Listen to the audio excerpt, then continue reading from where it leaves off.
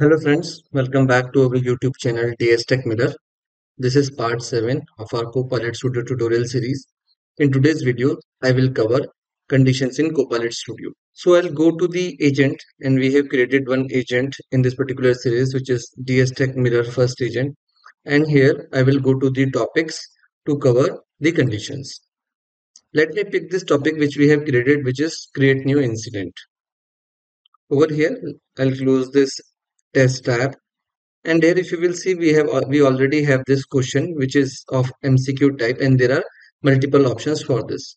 Now, if I wanted to add certain condition in my topic, how I can do that? I will click on this node, and if I'll scroll down, I will get this add a condition. Okay, over here now this condition, and if you will see, this is the if condition, and then all other condition which could be the else condition. To understand this, for example, over here, select a variable. I can say var category is the variable over here which is collecting the response from the users. So I'll say is equal to hardware. Okay, this is the option I have. And what I wanted to do is at the bottom for now, let's just display a message. You have selected hardware category. Okay, and I'll just try to minimize it. Okay, and now if I wanted to go to the other condition, that means I can over here, I can display a message, any message. Let's say I can say you have not selected hardware category. But what if I wanted to have another else if condition for software, that you have selected software category or HR category? How I can do that? Over here you can see I have if I will select over here, I can add another condition, but this will only come true if user is selecting the hardware category. If I wanted to add in parallel, here if you will see I have nothing. But to add another condition, what I can do, I can go to this condition, and here I will see insert new condition. So I can say again I will select my variable, and this time I will put it equal to software, and again same message, send a message, and I'll say you have selected. I'll copy it from here and I'll just modify it. You have selected software category. So this is how I can have multiple condition. This is if condition, else if condition, and then else condition. I cannot have any condition after this all other condition. This would be the last condition. Okay. Now some best practices over here. See, this could be complicated in a real-time scenario. So always give some heading to your condition. For example, hardware condition. So it would be easy to read or easy to work with when you will be having some CR on your agent, or whenever you are working with a for a complex agent. So it would be easy for you when you are working at a later point in time. I can say that software condition and all other condition. If I'll go over here, there are some other options as well. For example, there is reorder condition. I can change the order of the condition also. So the moment I have selected software condition, you can see select destination position. So I have to select another node. Let me select this particular. So now it got swapped. Again, if I have to show you reorder condition, go and select the condition where you want to put it, and see, this is how you can swap it. So again, assume over here if you have 10 conditions, so it would be easy to swap it. So rename, you can rename your. Then another important thing over here is comment. So you can add some comment also over here, which could be visible for others and they can see. And also if you wanted to add some hint for yourself why you have put it this logic. So all these things would be helpful. I can say for now this is hint which will help me in future. Let's see where it will be visible. And over here you could see this is the comment. Like this, you can add more and more comments. User can reply to these comments, and also these comments could be useful while having a code review. So all these things, make sure you are using this as well. Next is we will see how we can use formula over here in the if condition. For that, what I will do, I will add another condition. I will click on this and I will say insert new condition, and you will see over here I have an option for I have an option change to formula, which would not be available over here. Why so? Because I have already selected this variable. First, I have to do reset node, then only that particular option would be available. For example, if I select a variable over here, and if I go back into this, see that that formula option got disappeared. So what I can do, I can click on reset node, which will reset this particular condition. I can go to change to formula. Now here I can type the PowerX formula. So this is the same formula or same thing which we are using in Power Apps. So then with the help of this Power FX Power formula, it becomes very powerful. You can put any complex condition also over here. In our case, for example, we are using this category variable. Over here, you could say this global dot where category. So same, I will type over here. I'll say global dot. Now, where category is our variable. Where category is equal to this time I will say payroll. Okay. For payroll, let me see the uppercase and lowercase that I will see. But over here, you could see automatically it has detected the type as boolean and output is this. I'll click on insert and here you could see our function got inserted. But before that I just wanted to see payroll. Everything is there in lowercase, so this is particularly fine. And over here you could see automatically it converted it to the same thing. And here again I can go ahead and I can say send a message. You have selected payroll category.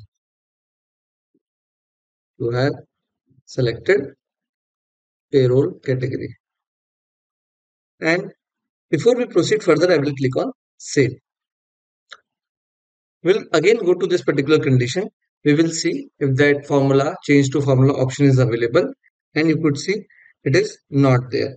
Now, if I reset it, again it got reset.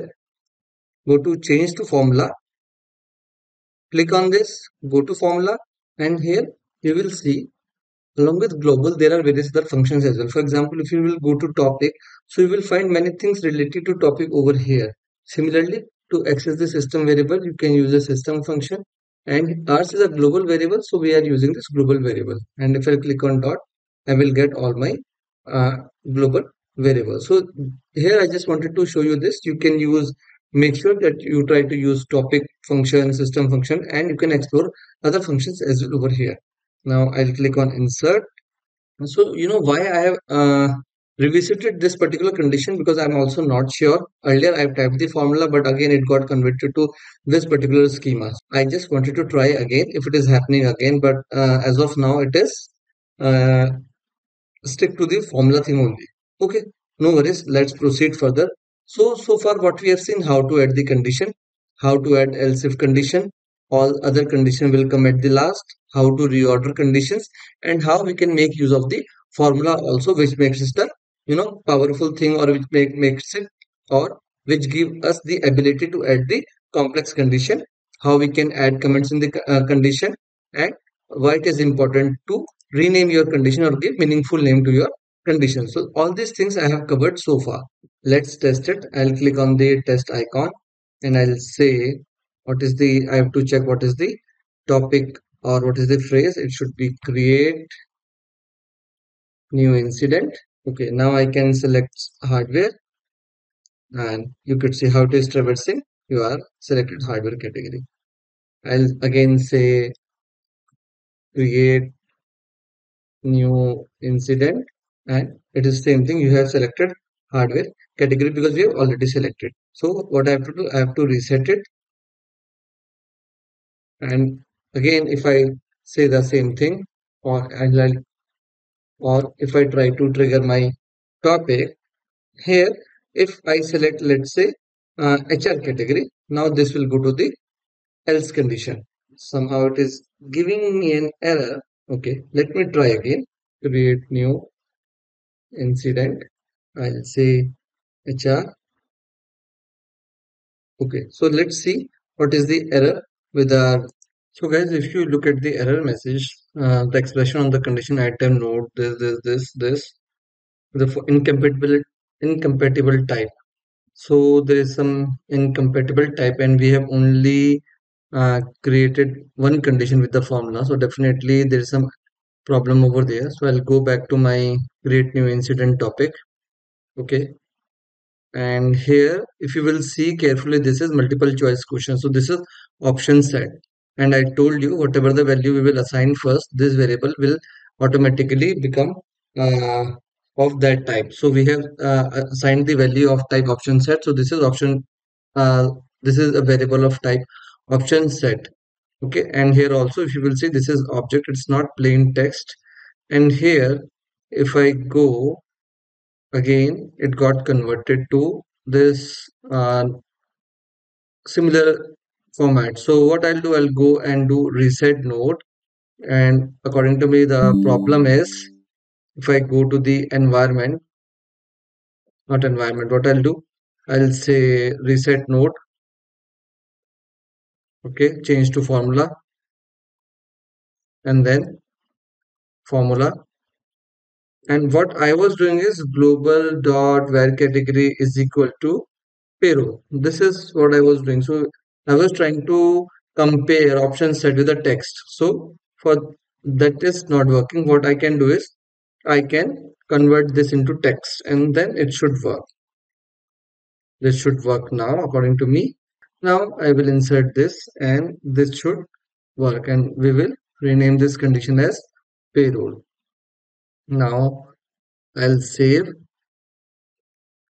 and I quickly reset it and then we will test it. This time it should work. Reset this and I'll say create new incident, create new incident. This is done and this time I will select payroll and it worked. It worked. So the problem was we were not converting option set to text. Now I'll again reset and we will test the last condition, which is the else condition. Okay. And I'll say create new incident and this time I'll select HR. This was getting failed earlier and it also won. So guys, this is how we can work with conditions in Copilot Studio topic. So this is what we have learned in today's video. Okay, so I'll go back to my deck and we'll see so far what I have covered in this particular tutorial. So guys, this is what I have covered. We have covered all these topics which are marked in green, and in my next video I will be covering how to add knowledge sources to the Copilot Studio, and then we will go on to some other topics. I have added some new topics also over here which I will be covering in this tutorial, which is connected agents, autonomous agents, add knowledge sources, agent flows. So all these topics also I will be covering going forward. Thank you for watching today's video. Please like and share the video and subscribe to the channel to get notification for our upcoming videos. Till then, much love, keep learning. Thank you.